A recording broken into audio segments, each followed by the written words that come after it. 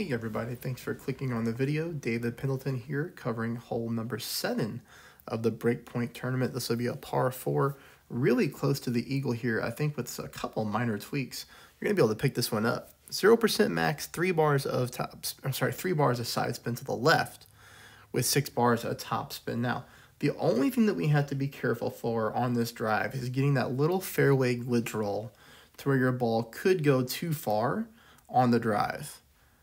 Even if that happens, you're going to be okay for your birdie, but we definitely want this thing stopping on the fairway like it does here.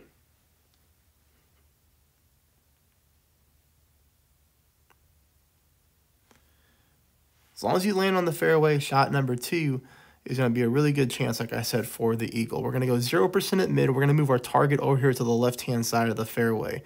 This is where we find a more consistent ball guide line. You can see here I'm going with 2 back and 2 bars of side spin to the right. Now notice where I'm aiming. I'm aiming to the right-hand side of the hole.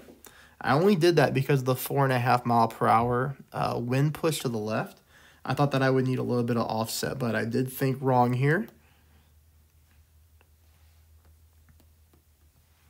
Because you're going to see that my ball does miss to the right-hand side. So we need to square this one up a little bit more center of the pin. But you're going to notice that the ball comes in with perfect speed, just missing to the right-hand side. So like I said, practice that one if you need it, but it's really close there. I appreciate it, everybody. Thank you.